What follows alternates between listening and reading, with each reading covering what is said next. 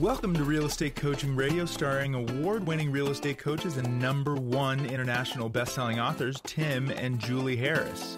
This is the #1 daily radio show for realtors looking for a no BS, authentic, real-time coaching experience. What's really working in today's market, how to generate more leads, make more money, and have more time for what you love in your life. And now your hosts, Tim and Julie Harris. Welcome back. Today is part 2, and we are talking about the secret sources of listing leads. And as we started out yesterday on part 1, the best aspect of these listing lead sources we're sharing with you is the listing lead sources cost you nothing. They're all free. We're not talking to you about buying leads or referral programs or going to some expensive online company that's going to sell you some maybe motivated seller lead. Nope. These are the most direct, easiest, least expensive sources of listing leads that you're going to find.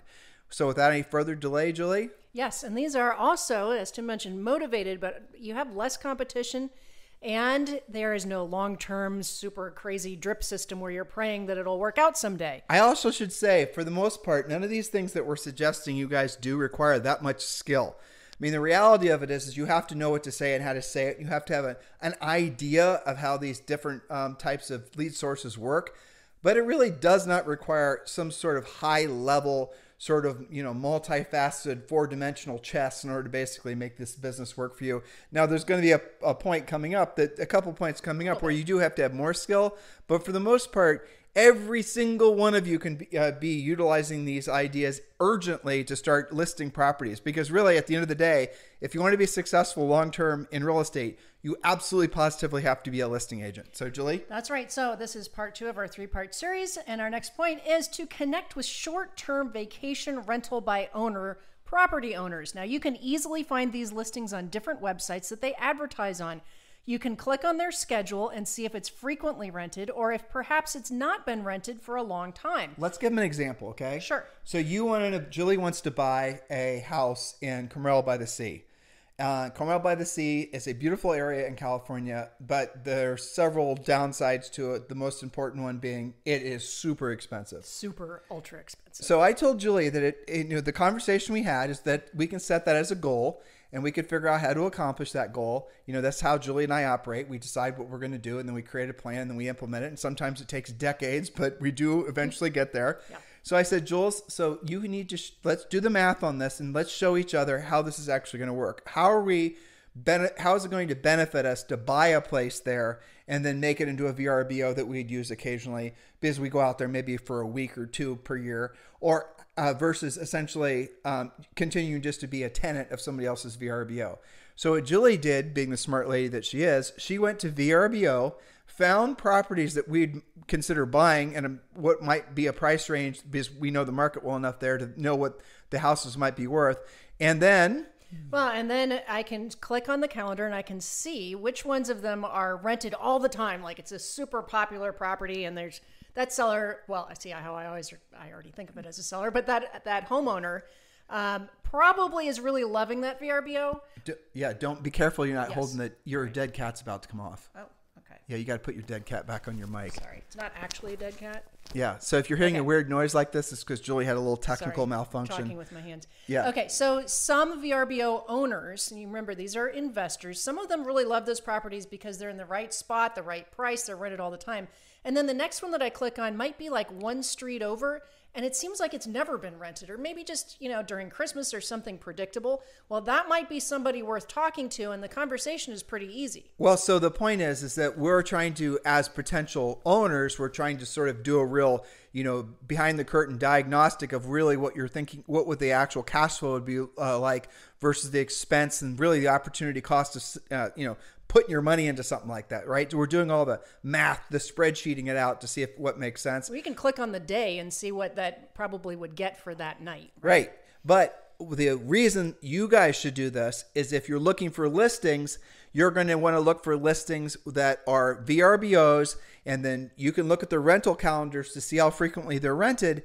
And what you might discover is there's quite a few VRBOs, like Julie just gave you an example of, that are failed VRBOs or failing VRBOs.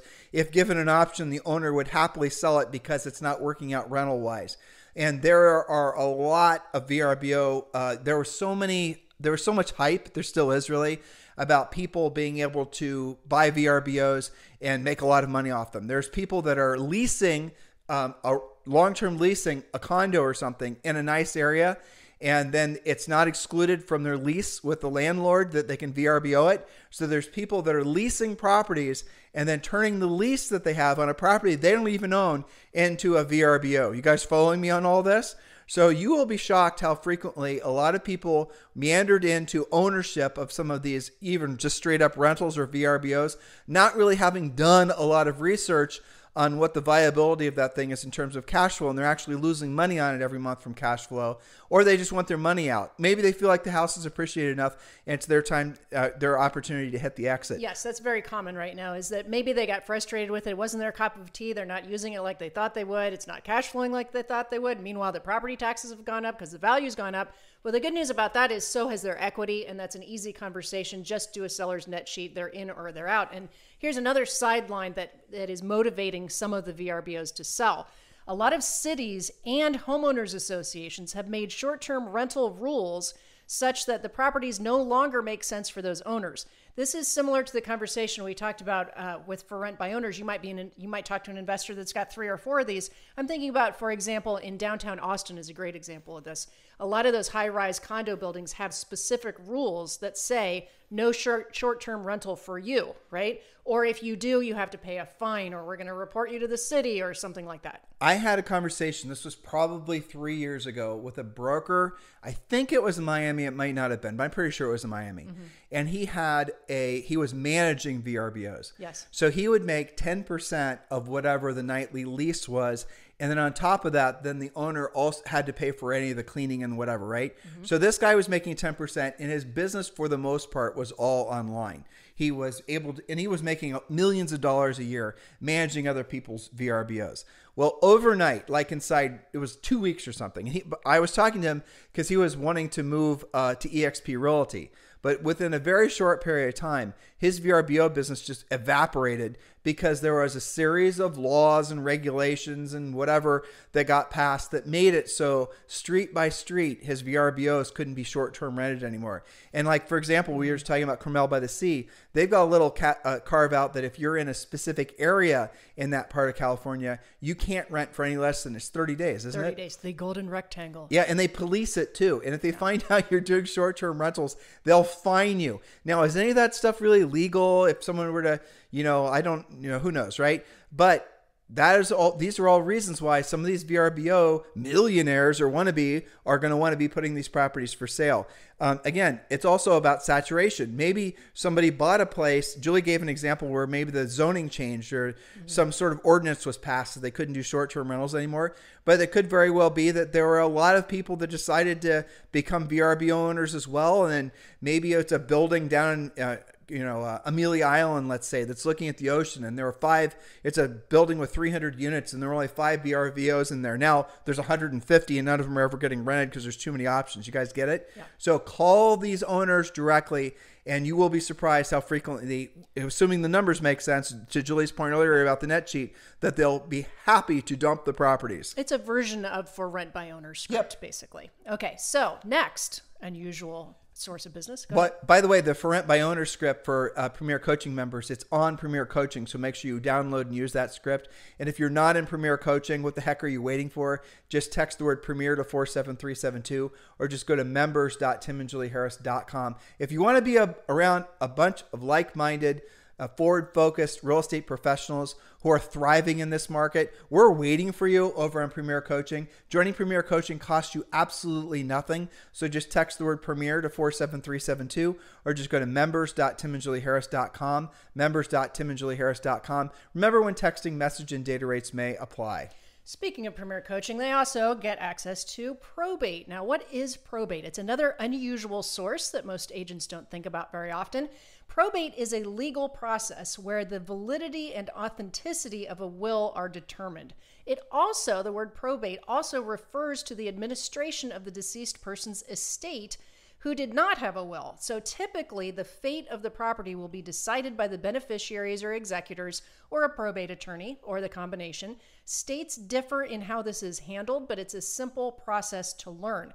The great thing about probate is that once all of that legal process has happened, you generally end up with some pretty motivated sellers. If they have decided to not keep the property as heirs, right? Maybe they're going to split up ownership 4 ways and they're going to keep it. But if they decide not to, which is more than likely the case, because who wants to manage, a house that probably needs some work, what have you, then they decide it's got to be sold. And then you connect with probate attorneys, and there's a specific process that we teach in Premier Coaching.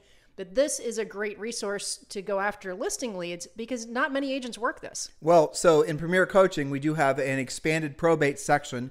We've always had probate as part of Premier Coaching, but now we have an actual probate coach that we've hired who's teaching all of you guys how to do probate. There's scripts, there's techniques, letters, everything that you need to really scale out your probate business. And again, to Julie's point, probate is one of those things that's viable in every state in the country. In every kind of market. And yet agents don't even know about it, let alone how to go after it.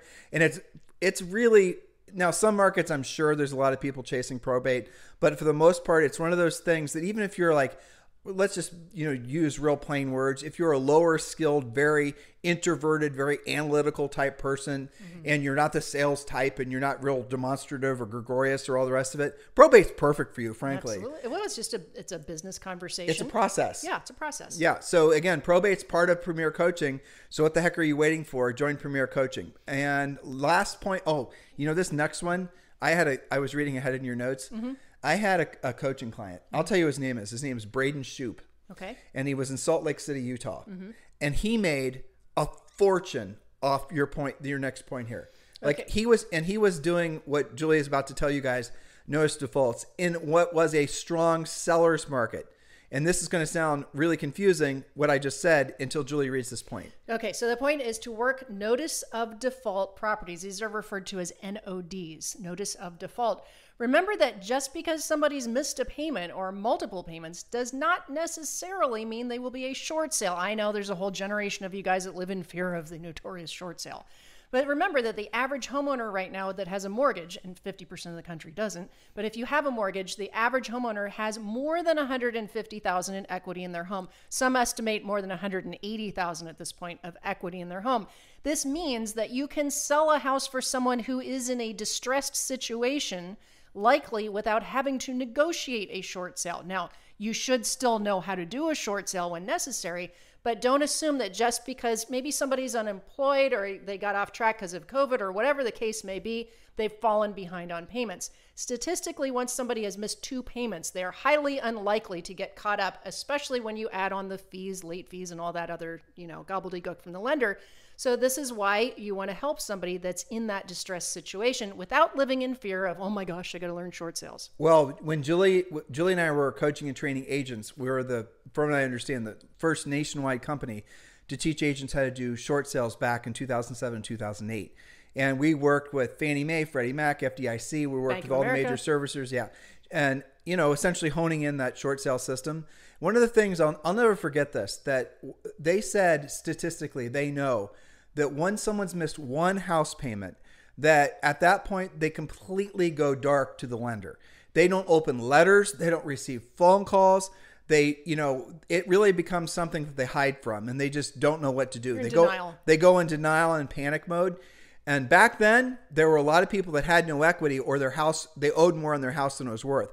Julie just made a point. Between $150,000 and $200,000, that's the amount of equity that people, on average, in the United States have in their houses right now. Homes have appreciated something like 20% in the last 12 months, right? What housing, we're still very much in a housing boom. Don't be confused about that. But the moral of the story is people will miss payments for all kinds of different reasons.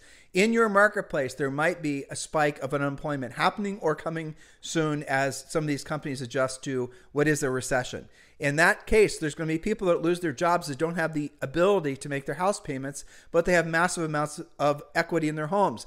They are not going to necessarily communicate with the lender. They're not going to know what to do.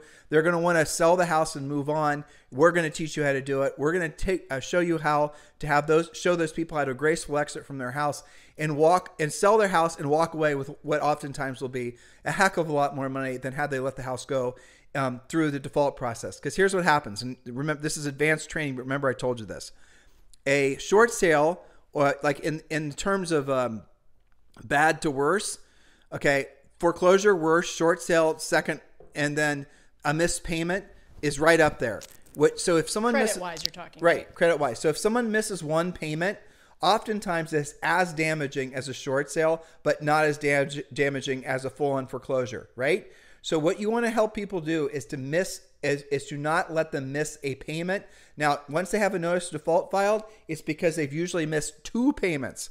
So at that point, you know that people have exercised all their options and what they're going to do to be able to make the house payment. So when you knock on the door and you let them know, Mr. Seller, I have a solution for you to sell this house. And if I did my math correctly, and you can check it out here on this net sheet I prepared for you, you're going to be able to walk away with close to $200,000.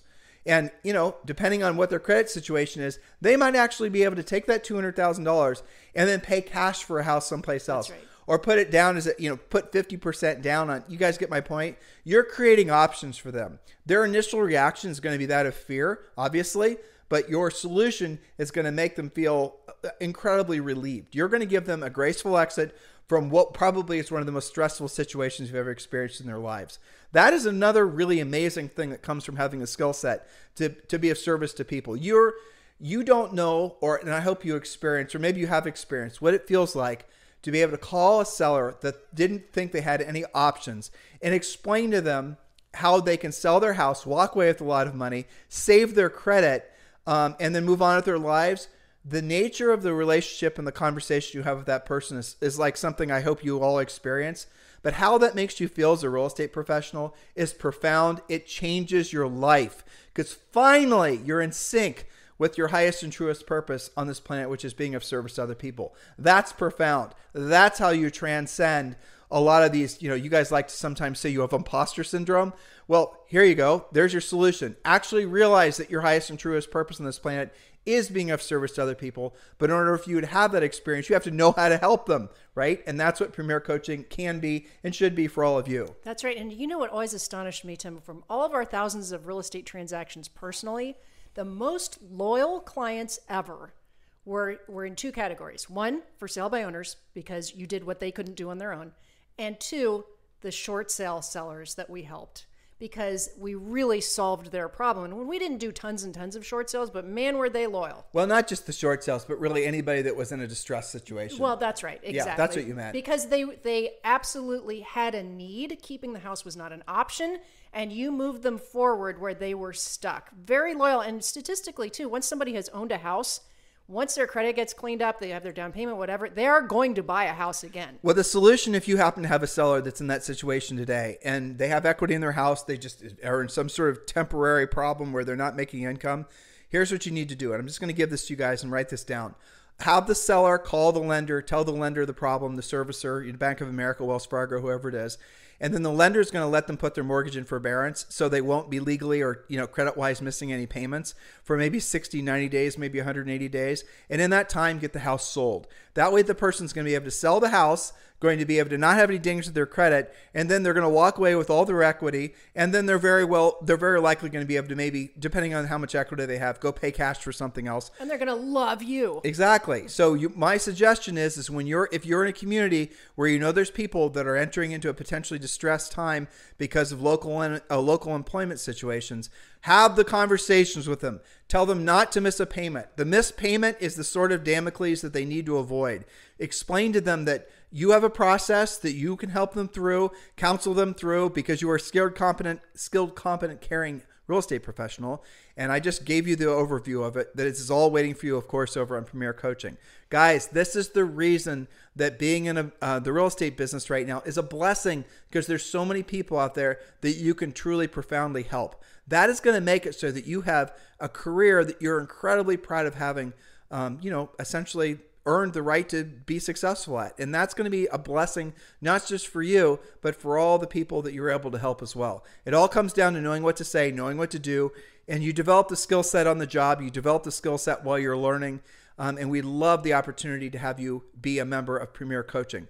And so we're going to move on to part 3 tomorrow. In part 3, we're getting into a little bit more things that require skill. In the meantime, guys, thank you for all your feedback. The inspiration for a lot of our podcasts over the last month or so have been directly from you guys. So please do give us comments. Let us know what you want us to be focusing on, drilling down on. Let us know if you think that maybe, for example, we need to be focusing more on this and less on that. We will definitely listen to your suggestions and cater our content so that we can be helping as many of you at the highest level. We know it's a stressful, hard time for many of you. We know it's a stressful, hard time for many of your real estate clients. The way through that is for you to be associated with people that have been through it, been there, done that a number of times, like Julie and myself, and a lot of other members of our Premier Coaching team. And you guys, listen, you will get through whatever this economy has to throw at you, and you will get through it having, frankly, earned the right to be of service to all these people in your community. And the version of you on the other side of having all these experiences built this business that's really built on a reputation of being a true real estate professional, that'll carry you through the rest of your life and beyond. So seriously take this opportunity to be of service to other people because of this market. Be rejoiceful and thankful that you have a real estate license. Be rejoiceful and thankful that you have the mindset to be of service to other people. Now take action on it.